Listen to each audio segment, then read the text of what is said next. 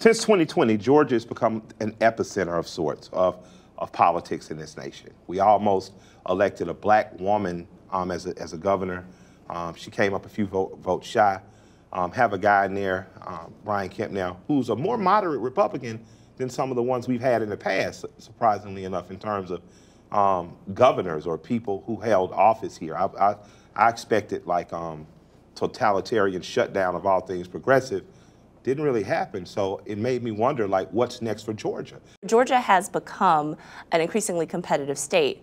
People didn't start to notice until 2018 and 2020, but really what those are the latest data points in a long line of election results that suggest that over the last decade, Georgia has become increasingly more competitive between Democrats and Republicans.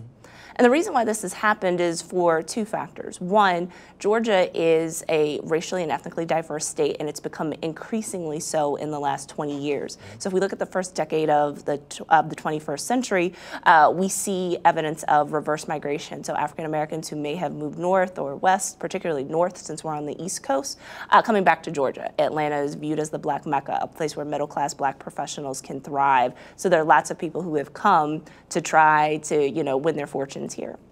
In addition to that, in the last decade, we've seen an increase, and this is true in terms of our population, but it's also true in terms of the number of registered voters of a large Latinx and Asian American population. So the proportion of Georgia voters who are Asian American or Hispanic has actually doubled, basically, in the last decade. And so that makes us look different from Mississippi and Alabama and Louisiana, so states that also have large African American populations, but they don't have that same type of multicultural diversity from people who aren't necessarily white or black. And so that, coupled with a large enough liberal white population, it's making the Democratic Party more competitive.